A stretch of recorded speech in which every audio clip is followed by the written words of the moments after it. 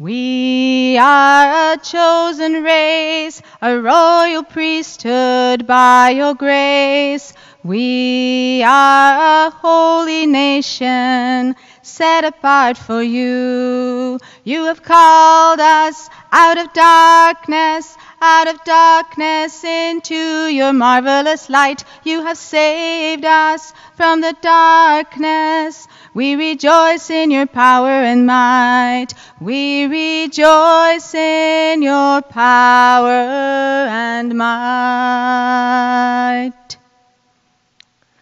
In the name of the Father, and of the Son, and of the Holy Spirit. Amen. The grace of our Lord Jesus Christ and the love of God, the communion of the Holy Spirit, be with you all.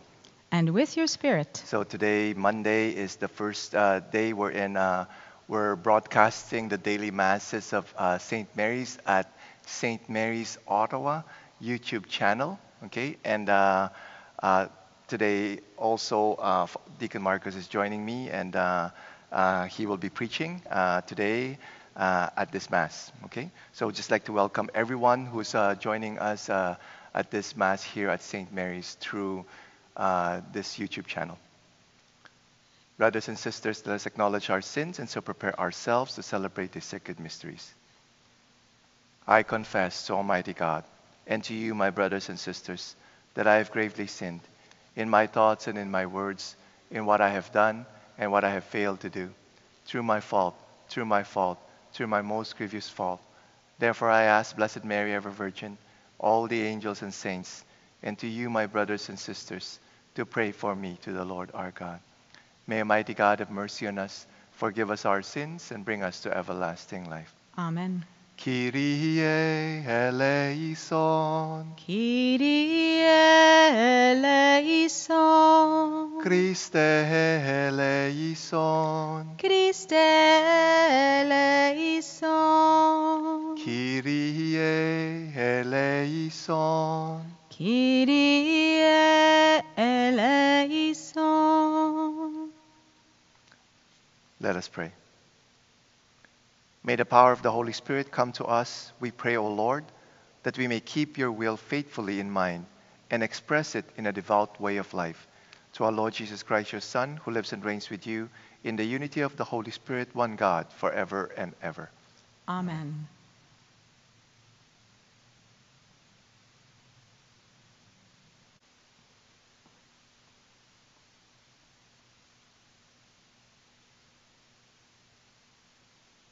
A reading from the Acts of the Apostles.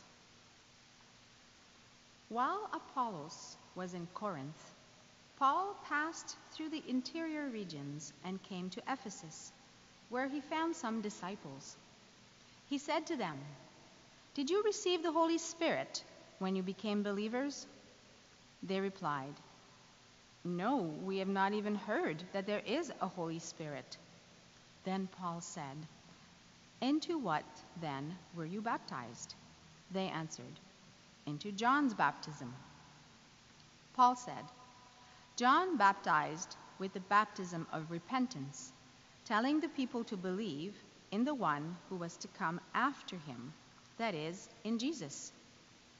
On hearing this, they were baptized in the name of the Lord Jesus. When Paul had laid his hands on them, the Holy Spirit came upon them, and they spoke in tongues and prophesied. Altogether there were about 12 of them. Paul entered the synagogue and for 3 months spoke out boldly and argued persuasively about the kingdom of God. The word of the Lord. Thanks be to God.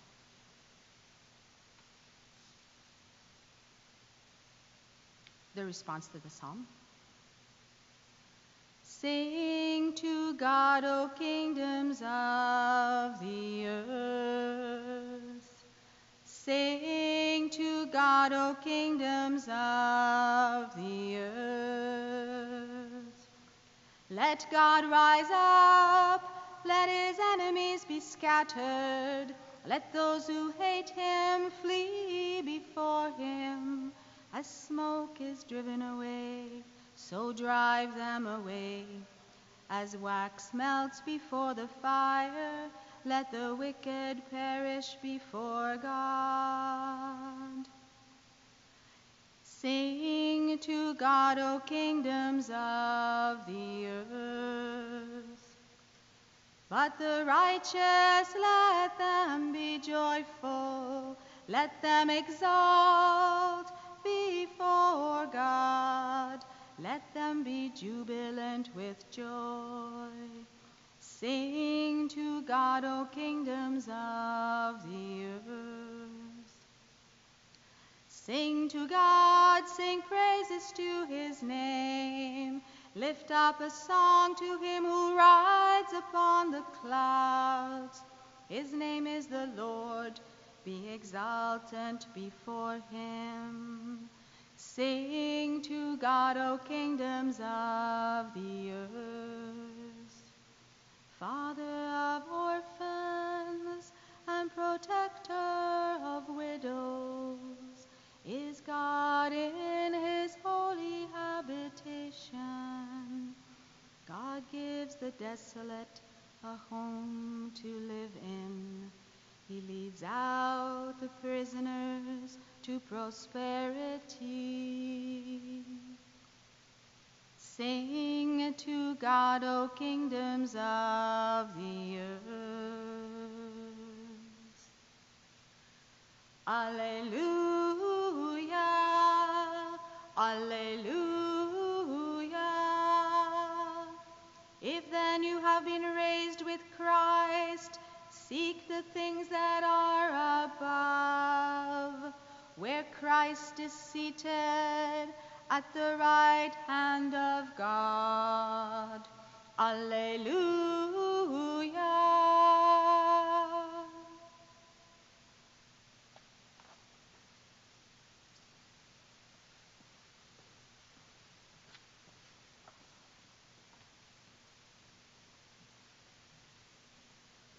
The Lord be with you.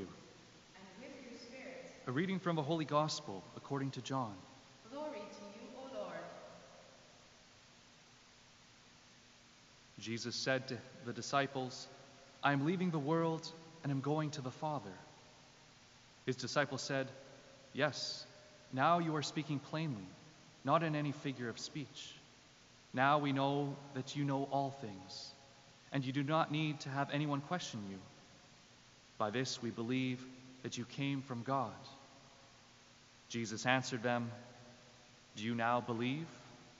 The hour is coming, indeed it has come, when you will be scattered, each one to his home, and you will leave me alone. Yet I am not alone, because the Father is with me. I have said this to you, so that in me you may have peace. In the world you face persecution, but take courage. I have conquered the world. The Gospel of the Lord. Praise to you, Lord Jesus Christ.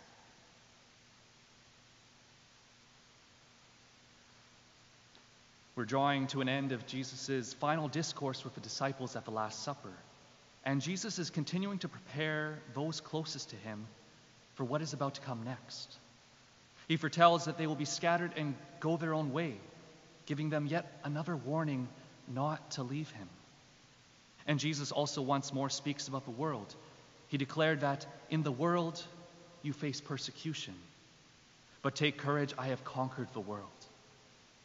And this is what I want to focus on here with you today. Just as it applied to the apostles, it applies to us here and now. Notice that Jesus didn't simply suggest that we may have trouble or that it might be difficult. No. Jesus once again declared that to follow him will mean we should expect trouble. To follow Jesus means trials. It will mean persecution. It will mean difficulties. And this is not something we need to go looking for. If we're living our Christian faith fully, we should expect pushback. We should expect trials. We should expect difficulties. Why? Well, when we were baptized, we were ransomed from darkness. We were ransomed from sin and death. We were ransomed from the kingdom of the enemy and established as adopted sons and daughters of the one true living God. The victory's been won. That is what we continue to celebrate in this Easter season. Christ is victorious. Death has lost its sting. And while we are liberated, while this victory has been won, the enemy continues to pillage, he continues to plunder, knowing that his time is almost up. And we know that there are three main enemies that we need to be continually on guard against: the world, the flesh, and the devil. This is not to say that everything in the world is evil, nor is it saying that our bodies are evil. On the contrary, God created us in his image and his likeness. And God created the world and called it good.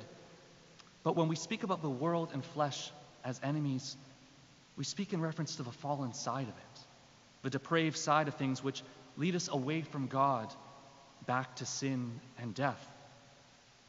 You see, the victory, although it's already been won, the world, the flesh, and the devil, they want us to believe that we're still prisoners. They want us to believe that Christ was not victorious, that whatever bondage to sin we may be experiencing, whatever difficulty or trial or persecution we face, they want us to think that this trial has the final word. But this is a lie. When you look at the church in the world today, and I realize we have viewers all over the world watching these masses, and with that comes different experiences. But do you ever look at the church and wonder if there could be more? If there should be more? I do. To be honest, I think about this a lot. I think often as Christians, as Catholics, far too often we can look like a defeated people. I think we look like we have given up. We look like a people who have forgotten the victory of Christ. We look like a people who are lacking the courage which Jesus today exhorted us to have. But like the apostles, when Jesus was arrested, when people don't like what Jesus and the church teaches, we compromise. We flee. We flee from the difficulty, and the world continues to bring forth different agendas, different ideologies, which directly contradict Jesus' teaching and which directly contradict natural law. And as a church, we need boldness to resist. We need courage to face opposition and to stand up for what we believe in, to remain with Christ and not to flee, to stand firm in the pillar and bulwark of the truth, the Catholic Church, recognizing that the world has already been conquered. Alleluia is our song. But how do we do this? The trials and persecutions, they're increasing. The ideologies, whether in regards to marriage or gender or religious freedom, they continue to corrode and eat away at society and the church. We've given up so much ground in the skirmishes of society. And what we need, I'm convinced, is a new outpouring of the Holy Spirit. We need the courage and fortitude which only the Holy Spirit can bestow. And every year we pray for a new Pentecost. We pray for this new outpouring of grace. But do we believe it? Do we believe that the Holy Spirit can, and that the Holy Spirit wants to give us a courage that is not simply some emotional experience or us pulling up our bootstraps, but a courage and boldness which will allow us to have this eternal perspective and the grace to face the world knowing that the victory has already been won.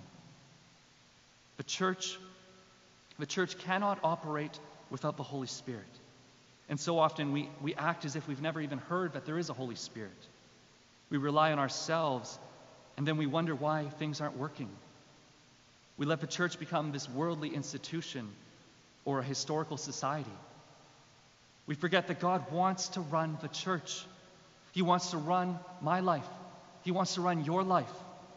And there's a Holy Spirit who dwells within every baptized Christian. Do you know that you are a temple of the Holy Spirit?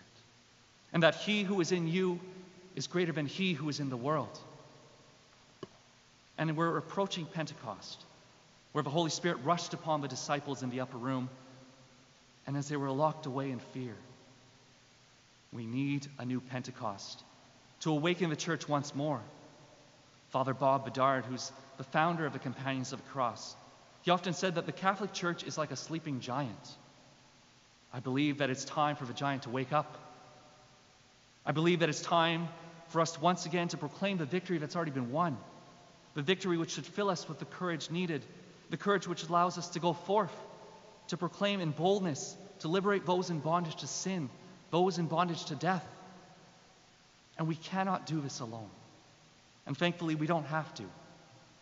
And so I invite you to prepare for this Pentecost in perhaps a way like never before, to prepare yourself and implore the Holy Spirit to fall afresh upon you and the entire church with a new boldness, a new courage.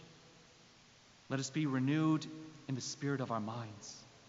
Let us give no opportunity to the world, the flesh, and the devil to rob us or to rob others from the inheritance promised to us through Jesus Christ. The Holy Spirit renews people, people like you, people like me. And through people, the church can be restored and in turn the world transformed. So will you join me? Will you join me in giving God permission to move in new power and new ways, to transform our lives and the life of the church? And if we do so, if we give God permission, we will find courage we need not only to face this day, but every day down the road. Because we know that through Jesus Christ, we are more than conquerors. And if God is for us, who can be against us?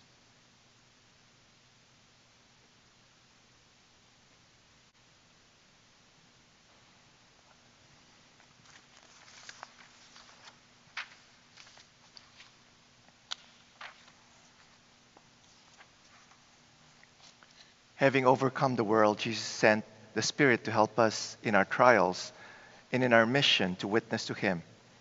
Let us pray for strength and ask His aid in our needs. That those who suffer persecution may have the courage to be faithful to their convictions. Let us pray to the Lord. Lord, hear our prayer. That those who are tempted may overcome their weakness through the grace of the Holy Spirit. Let us pray to the Lord. Lord, hear our prayer. That those who consecrate their work, profession, and business to Christ may receive the strength to fulfill their duties in a Christian manner. Let us pray to the Lord. Lord, hear our prayer. That the sick and those who are ill may experience the healing touch of the Holy Spirit. Let us pray to the Lord. Lord, hear our prayer. That the faithful departed may enjoy the radiant dawn of eternal life. Let us pray to the Lord. Lord, hear our prayer. For the special intentions of this Mass, for the intentions of Alex Golub, offered by Margaret Golub. Let us pray to the Lord. Lord, hear our prayer.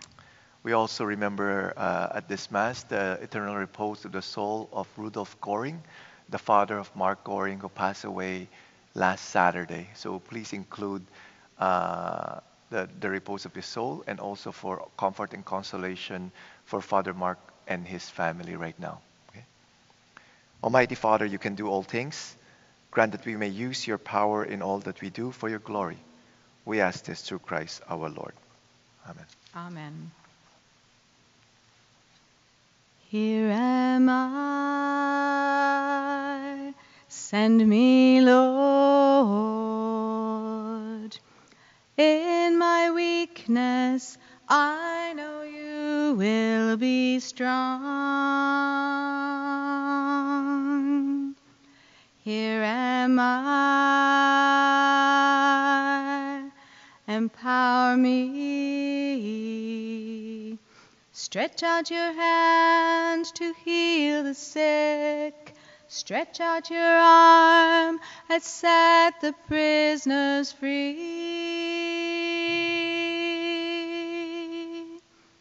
Come fill me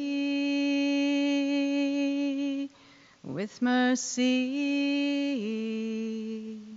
Send me out to heal the broken-hearted. Come fill me with boldness. I will speak your words of life. I will go in your authority. Oh,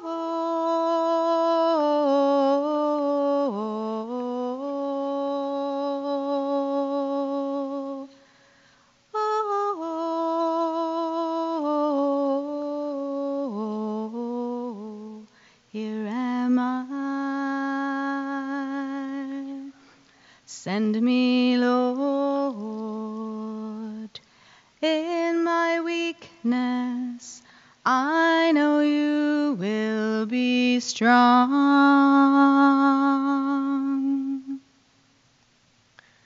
Pray, brothers and sisters, that the sacrifice and yours may be acceptable to God, the Almighty Father. May the Lord accept the sacrifice at your hands for the praise and glory of his name, for our good and the good of all his holy church. May this unblemished sacrifice purify us, O Lord, and impart to our minds the force of grace from on high, through Christ our Lord. Amen. The Lord be with you. And with your spirit, Lift up your hearts. we lift them up to the Lord. Let us give thanks to the Lord our God. It is right and just. It is truly right and just, our duty and our salvation, always and everywhere to give you thanks, Lord, Holy Father, Almighty and eternal God, for the Lord Jesus, the King of glory, conqueror of sin and death, ascended to the highest heavens as the angels gazed in wonder, mediator between God and man, judge of the world and Lord of hosts. He ascended not to distance himself from our lowly state, but that we, his members, might be confident of following where he, our head and founder, has gone before. Therefore, overcome with paschal joy, every land, every people excels in your praise, and even the heavenly powers with the angelic hosts sing together the unending hymn of your glory as they acclaim. Holy, holy, holy Lord God of hosts, heaven and earth are full of your glory. Hosanna in the highest. Blessed is he who comes in the name of the Lord. Hosanna in the highest. You are indeed holy, O Lord, the fount of all holiness. Make holy, therefore, these gifts, we pray, by sending down your Spirit upon them like the dewfall, so that they may become for us the body and blood of our Lord Jesus Christ. At the time he was betrayed and entered willingly into his passion, he took bread, giving thanks, broke it, and gave it to his disciples, saying, "Take this, all of you, and eat of it, for this is my body, which will be given up for you."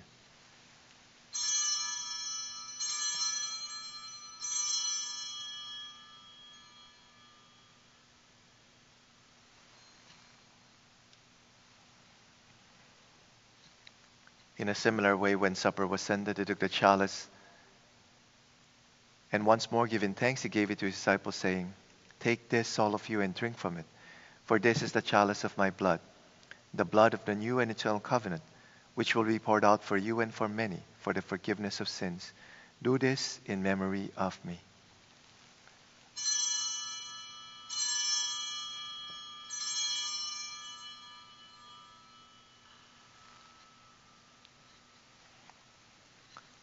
The mystery of faith.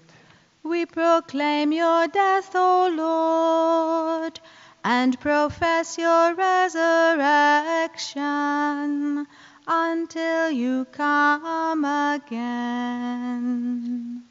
Therefore, as we celebrate the memorial of his death and resurrection, we offer you, Lord, the bread of life and the chalice of salvation, giving thanks that you have held us worthy to be in your presence and minister to you. Humbly we pray that, partaking of the body and blood of Christ, we may be gathered into one by the Holy Spirit. Remember, Lord, your church spread throughout the world, and bring her to the fullness of charity, together with Francis our Pope, Terence and Marcel our bishops, and all the clergy. Remember also our brothers and sisters who have fallen asleep in the hope of the resurrection, and all who have died in your mercy. Welcome them into the light of your face. Have mercy on us all, we pray, that with the Blessed Virgin Mary, Mother of God, with blessed Joseph, her spouse, with the blessed apostles, and all the saints who have pleased you throughout the ages, we may merit to be co-heirs to eternal life, and may praise and glorify you through your Son, Jesus Christ.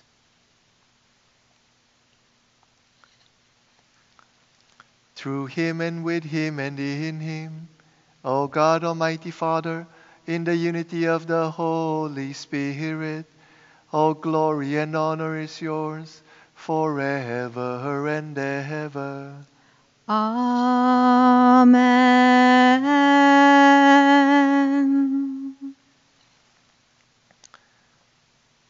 At the Savior's command and formed by divine teaching, we dare to say, Our Father, who art in heaven, hallowed be thy name. Thy kingdom come, thy will be done on earth as it is in heaven.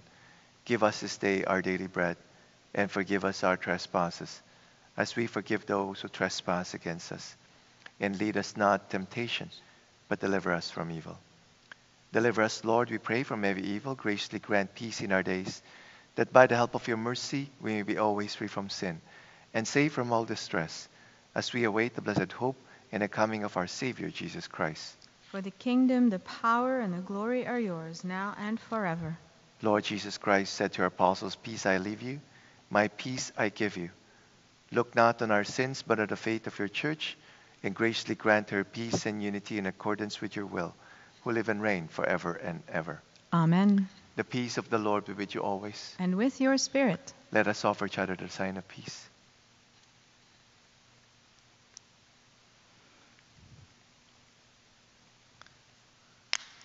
Agnus Dei, qui tollis peccata mundi, miserere nobis. Agnus Dei, qui tollis peccata mundi, miserere nobis. Agnus Dei, qui tollis peccata mundi, dona nobis pacem.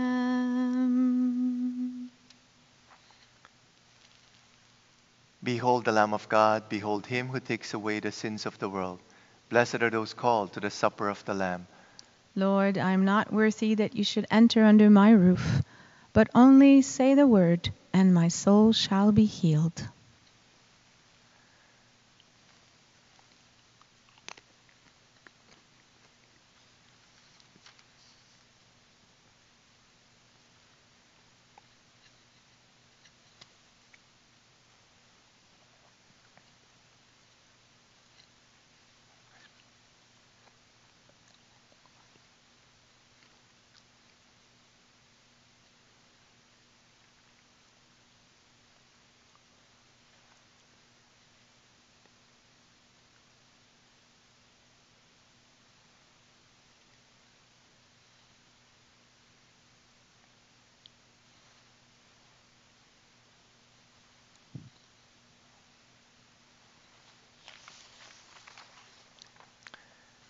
Act of spiritual communion.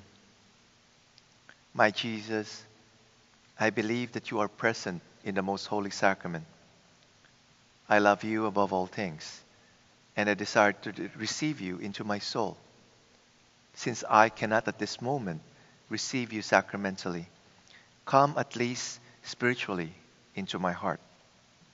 I embrace you as if you were already there and unite myself wholly to you. Never permit me to be separated from you. Amen.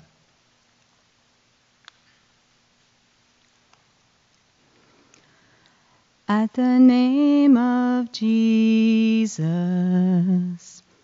every knee shall bow, every tongue confess him, King of glory now. 'Tis the Father's pleasure we should call him Lord, who from the beginning was the mighty Word. In your hearts enthrone him, there let him subdue all that is not holy. all that is not true. Crown him as your captain in temptation's hour. Let his will enfold you in its light and power. Jesus, Lord and Savior, shall return again with his Father's glory o'er the earth to reign. For all wreaths of empire meet upon his brow, and our hearts enthrone him, King of glory now. Let us pray. Graciously be present to your people, we pray, O Lord, and lead those you have imbued with heavenly mysteries to pass from former ways to newness of life through Christ our Lord. Amen. Thank you so much, Deacon Marcus, for a wonderful homily. And you talk about the importance of the Holy Spirit in our life. Okay, and as I've said, this coming Sunday is Pentecost Sunday, and so here at St. Mary's we're doing a novena to the Holy Spirit.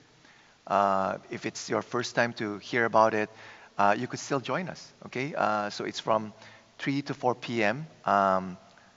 Eastern Daylight Time here in Canada, Ottawa.